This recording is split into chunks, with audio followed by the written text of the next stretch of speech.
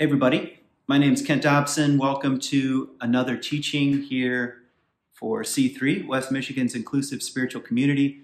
Thanks for joining us today. Thanks for joining us every week, really. We're really grateful for so many of you who are a part of this place, when we gather physically in Grand Haven, and also part of our online digital community. Thanks for joining us. Thanks for contributing to C3. Thanks for contributing your voice and your ideas and your money and your time. We hope that every week we stir the pot a bit and offer a hint, a guess, or a clue for your own journey. Whether you consider yourself religious or non-religious or spiritual or not so spiritual or spiritual-ish. We hope by the variety of kinds of teachings we have, there's something for everybody. So, I just want to say thanks for spending some time with us. And I'm in the middle of a year-long series, which I'm calling Meaning Matters. And each month we're focusing on a different word. And if you joined us last week, you know that the word for this month is courage, which I was connecting to the French word for heart. And anyway, listen to last week's talk. And so today is really Courage Part 2 from my point of view. I want to talk about a famous Zen saying, and I want to read a poem. And then I want to make a few comments about the poem and about the age we live in. And maybe I'll start with the little Zen saying, and maybe some of you have heard it. And it goes like this. When I was young, the river was the river, and the lake was the lake, and the mountain was the mountain. And then I grew up, and the river was no longer the river, and the lake was no longer the lake, and the mountain was no longer the mountain. I think I said that right. And then I became enlightened, and the river was the river, and the lake was the lake, and the mountain was the mountain. I love this. I love this teaching because it gives us in a very succinct and simplistic form what the nature of transformation is, what the nature of the evolution of human consciousness looks like on the individual level. We could say on the broader level too, I suppose, but let's just hang out in the individual level for a moment. What's the journey like? It's like beginning in simplicity. It's like childhood and a kind of elemental innocence that comes with childhood. And I'm not talking about perfection. I'm just talking about a kind of innocence and a kind of garden-like state, if you want to put it that way. And everybody, and we could say it's a kind of terrible gift, gets kicked out of the garden, gets pushed out of that innocence through the smallest of encounters and words and phrases and experiences and traumas and hardships and even joys and loves and passions push us into the world of complexity. That's that middle world. So from the place of innocence into this place of complexity. And the great masters, the great Zen masters say that, and what does enlightenment look like? Strangely, it looks like a kind of return where the river is the river and the lake is the lake and the mountain is the mountain. It's a return to simplicity and to the present. And but it's not the same as going backwards. I think some contemporary spirituality and some contemporary spiritual teachers, and even sometimes when we fall in love with an idea, with an ideology, with an institution, or with a human being, there's this sense that, oh, maybe I can go back to how it once was, back to the womb, where all my needs are met. But there's no going back. That's just part of the human condition, we could say. The invitation is forward into greater consciousness. And it just happens to look like a kind of return to innocence. Richard Rohr calls it a second naivety. That's a very fascinating phrase, a second naivety. There's a first naivety of early childhood, that elemental innocence, and there's a second naivety. It's on the other side of the complexities. And I'd like to suggest I'm not there, and probably many of you are not there. And I doubt if that many people in mainstream culture are there in this kind of deeper acceptance of the way things are.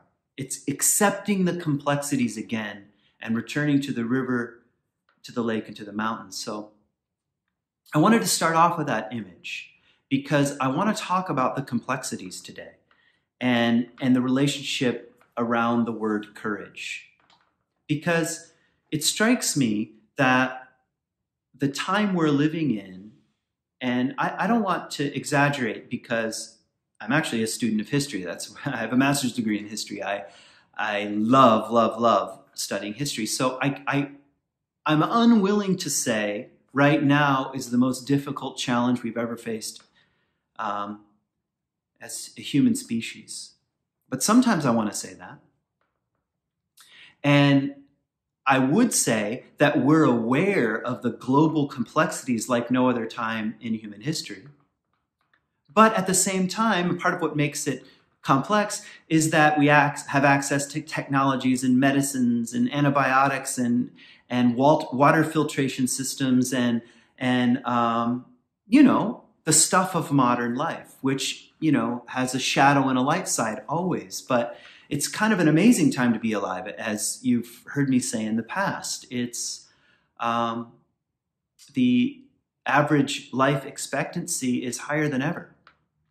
Many of us can expect to live into our 40s, 50s, 60s, 70s, 80s, 90s, where maybe there'd be one person in a massive culture that might live to this age. But most of us, had we grown up in an earlier time or an era, would have expected that old age would be something like 40, which is it's unbelievable,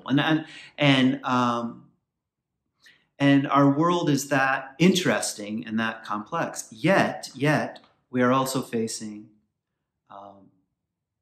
amazing challenges, global challenges, which I talked about a few weeks ago. Bioengineering and crop engineering and genetic engineering. The vaccine itself is unbelievable what they're doing. Never before seen terrain in the world of technology and science, rapidly developing ways to help human beings. And yet it brings all kinds of moral and ethical questions and pressures, which I say we're made for. We're made for these times. And in a way, we're made, or I should say, we have the capacity to turn toward the complexities. But that can also feel like a weight. And and I know, there's a lot of fear right now floating around. And that's what I want to talk about. I want to talk about fear. And I want to talk about anxiety, and I want to talk about angst. I want to talk about what to do. What can we do in an age where fear and mistrust that's not the only thing, but it's a pretty strong ingredient of the cultural milieu, of the cultural temperature, we could say, or matrix or rubric. It's a strong percentage. I don't know what, but it's working its way into how we feel. And let me make some definitions, and then I'll read the poem. So when I say fear, I mean something direct and concrete, a kind of instinctual, emotional, and physiological response to something concrete, like being afraid of a spider. I mean really afraid of a spider. Now, that might be a complex example because it's possible that from an evolutionary point of view, everyone has a kind of instinctual response to spiders. So maybe let's pick another one. Fear of cats. Let's just say you have an intense fear of cats. Because when you were a child, you had a terribly mean cat that bit you, and you can't get over it. So that's what I mean about fear is directed to something concrete. If someone jumps out in front of you and scares you, as my kids like to do, when you're just minding your own business, walking through the house, you know, and I have that rush of fear, I know what it's about. I don't think, what does it all mean? I think, no, my kid jumped out from behind the closet door and scared the crap out of me. So I know exactly what it's about. So it's important to say fear is very basic and connected to something concrete. And you might say, are there reasons to be afraid right now? Well, yeah, there are some concrete things happening. But fear is low-level fear that's non-specific, we could say, feels a little more like anxiety. And we live in an anxious age, which is a kind of low-level fear, a kind of maybe a general insecurity is one way of putting it. Like, maybe a better way of saying it is just not feeling at ease, and you can't exactly pinpoint it. That's anxiety. And those of you that have struggled with anxiety know what I'm talking about. It's like you can't quite pinpoint it. Now, that's true just on the personal level, but I think it can also be true on a larger cultural level. There's dis-ease. And sometimes we can say, there it is, I know what it's about, but most of the time we just feel uneasy, and it like hangs in the air. And what do we do with that? What do we do with that? Because if fear and anxiety have their way, the possibility that we might grow into generous, compassionate, mature, the best version of ourselves diminishes in that kind of culture. So that's it. That's what I mean by anxiety, fear and anxiety. And wouldn't you agree there's a lot of anxiety? I was thinking about that we've been at after 2001, September 11th, the United States, Europe, Britain developed a kind of a terror alert scale. And we've been living under the threat of terrorism in a kind of scale. Sometimes, like, I don't remember the colors anymore because it's not as prominent part of the news for obvious reasons. Not that those threats have diminished. It's just, you know, the news is fickle. It's going to pick on whatever most hooks our attention. So anyway, but it's interesting because if you just go statistically, there is very, very, very little chance any of us will be affected by terrorism. And I say that as someone who lived in Jerusalem for 3 years during the height of the Intifada, when there were acts of terror from Palestinian extremists toward Jewish people, cafes and bus bombings, and it was a scary time to live in Jerusalem. And even there, statistically, very, very, very small chance that I or anyone that I know would be involved. Now, not impossible, but very small chance. And globally, even less so. Yet, it scares the crap out of us because it's not predictable. We cannot control it. People say random acts of terror, but that's not exactly what it is. We experience it as random, but they're actually intentional, but unpredictable. And that activates anxiety. We think we know what we're afraid of. I'm afraid of a terrorist. But the actual threat is never near me, or I don't know if it's near me. So it goes into that low-level anxiety. Now, we have been living with that for a long, long time. And we tried to counteract it with phrases like war on terrorism. But even that is not very convincing because it's like where and who and how.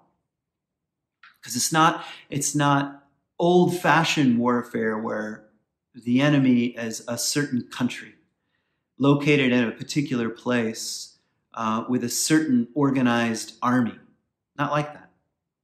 So I'm saying something about Western people in general living with low levels of cultural anxiety, and now extend that out to all kinds of other things. Fear of someone on the other side of the political aisle. Low-level anxiety. Dis-ease about those people.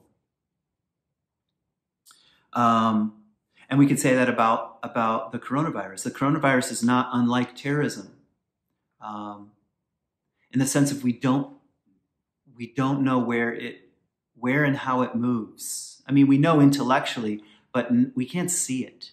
So it puts us or pushes us into that state of anxiety. And you could even say something else. So if there's fear, there's anxiety, and there's angst. What is angst? Angst is kind of like existential anxiety. It's like, wait a minute. It's the feeling of maybe the whole system sucks. And I can't quite even pinpoint what's off. And we feel that kind of cultural angst right now because our major institutions, political parties, pieces of what we call democracy, pressures, ideological pressures like socialism,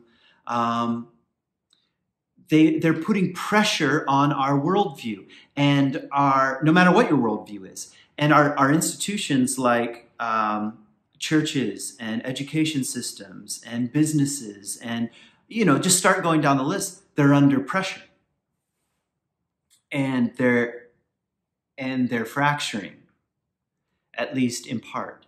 And that creates that kind of angst. So fear, anxiety, angst, they're related. They're holding hands. Maybe they're all rooted in fear, but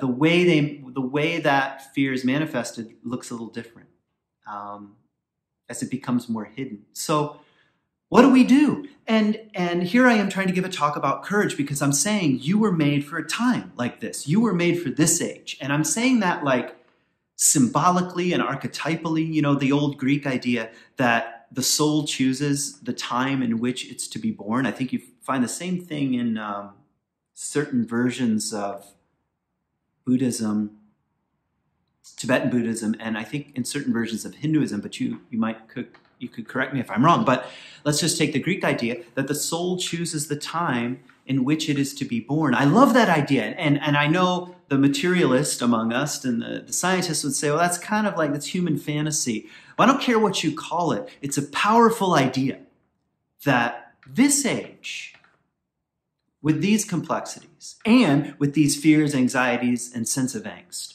what do we do? And part of what I'm saying is I'd like to, if I can just speak personally, be a courageous person in the face of this stuff. How? Is it like suiting up and like tackling it? Is that it? Or is courage like ignoring that stuff? You've probably heard me joke before because when I in the 90s, when I was a kid, I was super into snow skiing, and I still am. I love it. It's like my favorite thing. And there was this company, No Fear, and I had like T-shirts and hats, and just before we go and do some ridiculous trick, we'd be like, no fear, and then like go and do it. But the truth was intense fear that I'm going to plow over. That's what it was. And that sort of adrenaline junkie sense of being on the edge of death, Is that what we mean by courage? We should like live no fear, just like go for it. And I don't think so. Because on one level, denying that it's there in some ways makes it worse and also creates more anxiety and more angst. Here's the poem. This is by M. Truman Cooper. Suppose that what you fear could be trapped and held in Paris. Suppose what you fear could be trapped and held in Paris. Then you would have the courage to go everywhere in the world. Suppose that what you fear could be trapped and held in Paris, then you would have the courage to go everywhere in the world. All the directions of the compass open to you, except the degrees east or west of true north that led to Paris. Still, you wouldn't dare put toes smack dab on the city limit line. You're not really willing to stand on a mountainside miles away and watch the Paris lights come up at night. Just to be on the safe side, you decide to stay completely out of France. But then danger seems too close, even to those boundaries, and you feel the timid part of you covering the whole globe again. You need the kind of friend who learns your secret and says, see Paris first. What a poem. I'm going to read it one more time at the end. What a poem. And I think you get it right away. What if we could trap what we fear and lock it up in Paris? All we'd have to do is avoid Paris. And pretty soon we'd find ourselves avoiding the boundary line of Paris, the city limit. And pretty soon we'd find ourselves avoiding a mountaintop that overlooked Paris. And pretty soon further and further and further away we would go. And there's good reason for this. See, the ego, like what I mean by ego, I just mean our conscious selves. I'm not anti-ego. Everyone needs one. Our conscious self is pretty clever. And it says, that's dangerous over there. Don't go near it. And you need some limits. And sometimes those limits help, especially if the thing that we're afraid of might kill us. Then we want those limits. You know, you've probably heard, one of the things I learned from my time in Israel when I was studying Judaism and early Christianity was that the rabbis have this great saying, and here it is. They say, put a fence around the Torah. Put a fence around the Torah. Meaning, there's the Torah, which is a series of rules and instructions and laws, and it's more than that, by the way. Torah actually means teaching. But I don't want to go anywhere near violating those rules, so I'm going to put a fence to keep me from going near the rules themselves. Very clever, and it works. And you could say it serves us pretty well at times until it doesn't. And in the process, if I go way back to the Zen teaching, we start in simplicity, we move into complexity, and there's some simplicity on the other side, where there's a return to the river is the river, and the lake is the lake, and the mountain is the mountain. How do we get there? Well, we don't get there by continually avoiding something. What's complex? So, what do we do? What do we do? The poet says here, you need a friend who tells you, go see Paris first. Then the rest of the world will open up to you. Go see Paris first. What is the poet saying here? Almost like bad pop psychology advice. He's saying, she's saying, she is saying,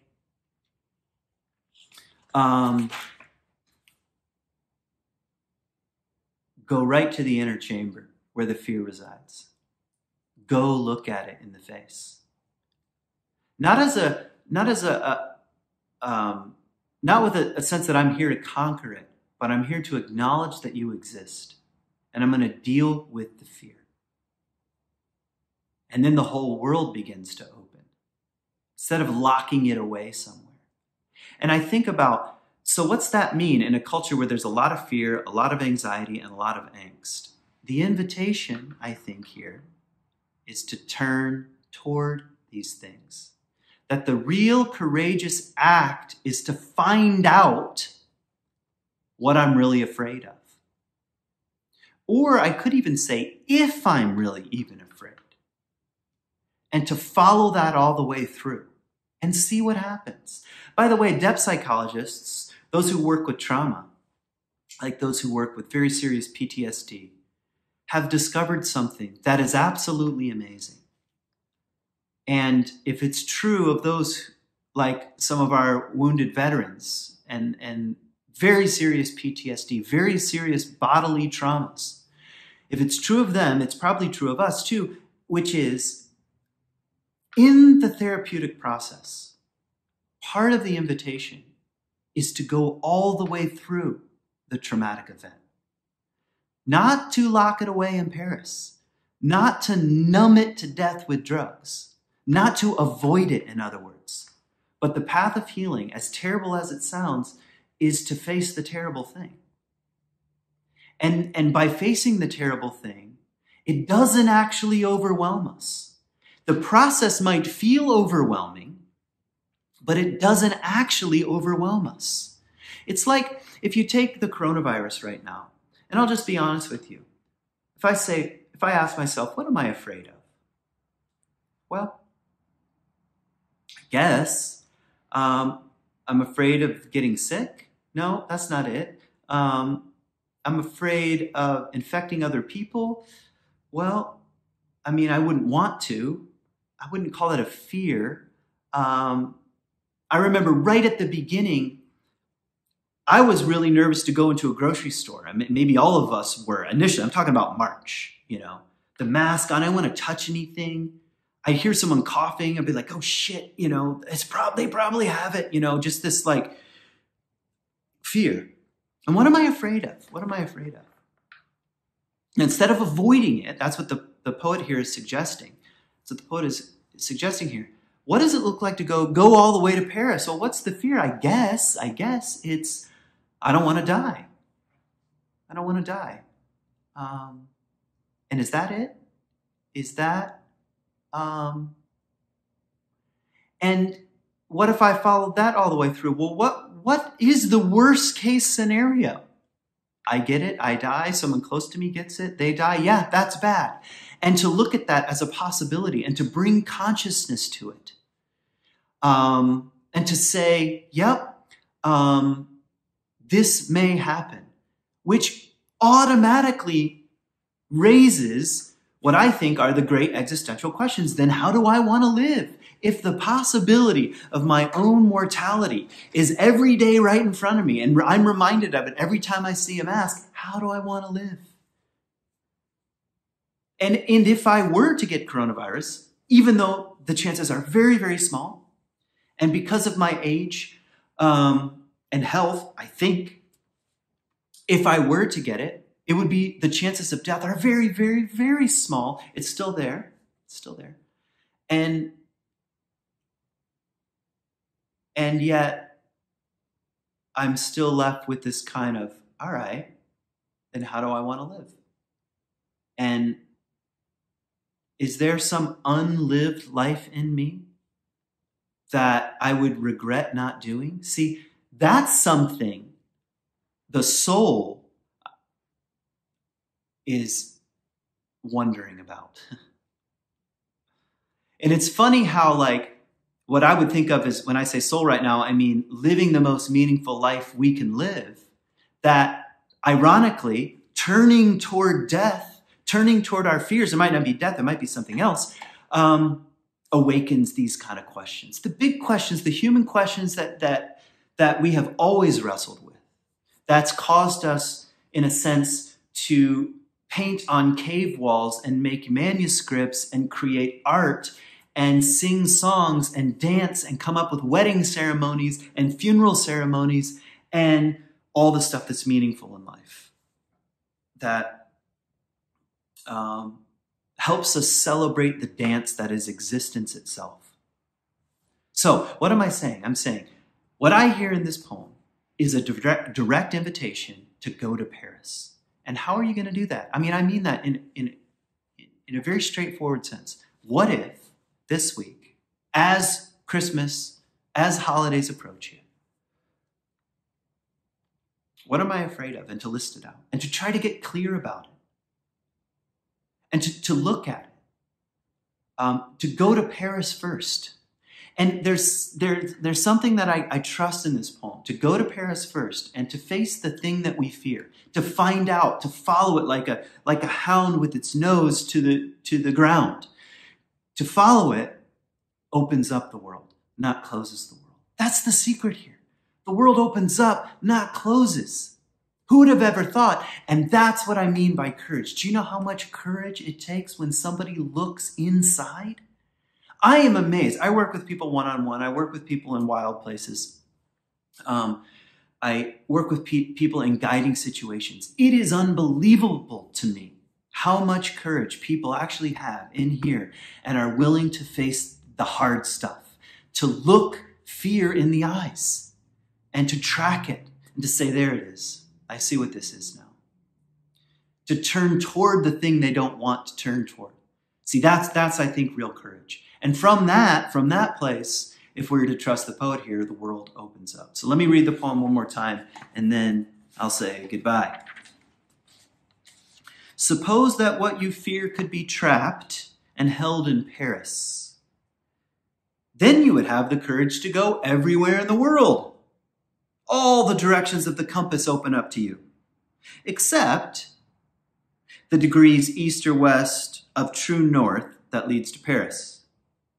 Still, you wouldn't dare put your toes smack dab on that city limit line. You're not really willing to stand on a mountainside miles away and watch the Paris lights come up at night. Just to be on the safe side, you decide to stay completely out of France. But then danger seems too close, even to those boundaries, and you feel the timid part of you covering the whole globe again. You need the kind of friend who learns your secret and says, see Paris first. Have a good week.